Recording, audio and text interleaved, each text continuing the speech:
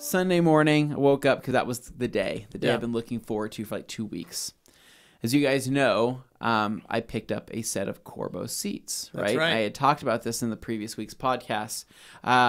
So these seats are something that I wanted to get for the Civic. I've been rocking some budget sports seats. Del which Sol they were- seats they that were- you recovered. Yeah, Yeah. the Honda Del Sol, and they've been great. Yeah. Those been covers great. were impressive. They made them look like new seats. Everybody that sees them thinks that they're really nice. And Yeah. I said, don't take the covers off because you'll see my Frankenstein stitching job to sew those things back together because I got them from the junkyard. Yeah. $30 seats. So I wanted a more aggressive pair of seats. And so I was looking into all the Corbeau products, and I found that these particular seats that I just love the look of, they're called the Corbeau RRX seats, right? And I spent the day, right, just kind of getting it all set up, right, how I'm going to do this, how I'm going to tackle this, right, not for like a video or pictures or anything like that. Right. I just happened to take a couple Right. pictures as I was going along. So go ahead and check this Very out nice here. pictures, I might add. These are beautiful. Dope seats. They're insane. They're Those so are cool.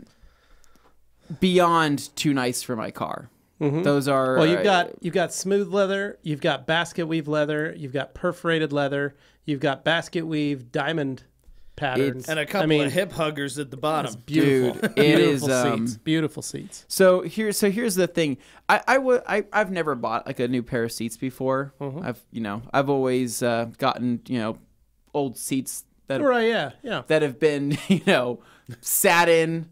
You name I it can fix in those this. seats. Yeah, These are right. your first brand new seats. This is my first brand new seat, and when it comes to looking for aftermarket seats, just like everything else, I do a ton of research trying to find out what's a good option, right? Everybody knows, your top of the line, what most people love going with is some type of Recaro, right? But you're getting into that, couple $1,000 range, right? Yeah. Each Recaro seat will start around, $1,200. Or people like to go, if you're more of like a JDM guy or like that kind of look, you'll go like the Brids or Brides or however you want to refer to them as.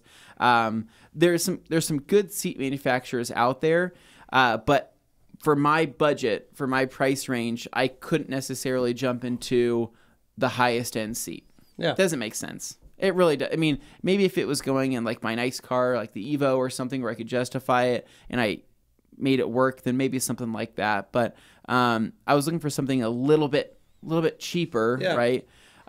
So there's a couple other brands out there. There's Braum seats. There is, I think you can pick up a pair of, I don't know. There's NRG. There's a lot of other random seats out there that you can go with. But Corbeau seats was a brand that I've seen ever since I was a kid, seeing these seats in cars. Never knew too much about it though, right? So I did a kind of a deeper dive. Turns out Corbeau is actually one of the oldest manufacturers of racing seats in the world.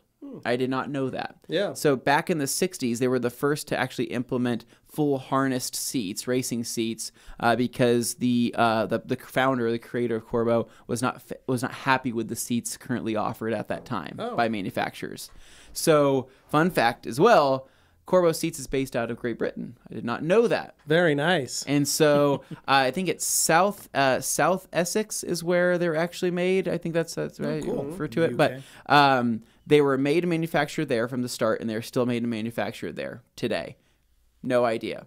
Honestly, I would assume that they would have outsourced by now sure. because of how big of a brand they are. So can we go visit nice to them know. when we go to the UK I next think time? we probably That'd be can. kinda cool. So they're based out of the UK, and what's funny is that most of the times I saw Corbeau seats, I saw them in muscle cars. I saw them in like you name it, Mustangs or Camaros or all sorts of different things, or trucks.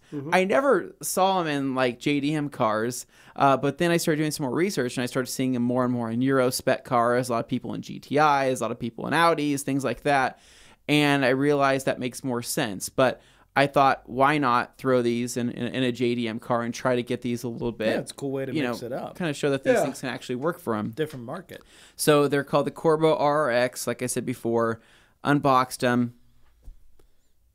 I couldn't believe the quality of those seats, man. They look so good. They're gorgeous. I was blown away. I expected them to be good, but not that good. I mean, Well, you were kind of honestly, giving like a hierarchy earlier, like what you thought. I didn't the know way they how fit I into the lineup of just all didn't the know how seats good they were going to be. And then I opened them up and I find that the vinyl that they're using is a nice thick vinyl. It's good. It's a good vinyl. It's not some cheap pleasure thing. And the kind of the grip vinyl that they use on the inside is like it's bulletproof. You know, there's no way you could puncture that.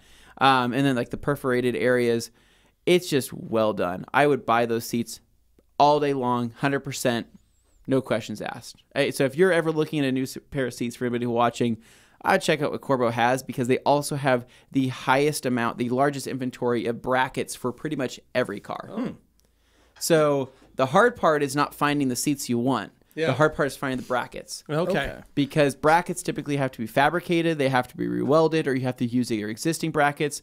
Mm-hmm. Choosing the seat you want in any car will typically be an easy process, but the brackets are the number one hardest thing to manufacture, especially for such a wide range of vehicles. So I need 4 of them for my Suburban. Yeah, so I'm gonna have to start doing some research on that. I'm telling you, 4 man, captain's chairs in the Suburban. I really couldn't. I couldn't believe how nice the seats were. Seriously, I couldn't. And I would put them in any car. And I basically, those seats, when that Civic goes, I'm keeping those. Yeah, absolutely. Yeah, 100%, and they'll last me so long. Okay, so guys, thank you so much for listening. Thank you so much for watching. Of course, if you haven't already, you're new here, like Dino, our new friend down there, who likes Levi's tattoos. Go ahead and hit that subscribe button so that you know the next time we go live. And click the bell to make sure you get every notification. Or if you're subscribed, it's just kind of a nice way to let other people know, hey, this is worth listening to. Yep. So we appreciate that. If you're listening sometime in the future, please take a moment, leave a review on Apple Podcasts or wherever you get your podcast from. We really appreciate it, and it helps us get, once again, in front of more people. So until next time, which will be Thursday, Q&A Thursday on the Rag Company main channel, we will see you then. So adios. See you guys. See ya.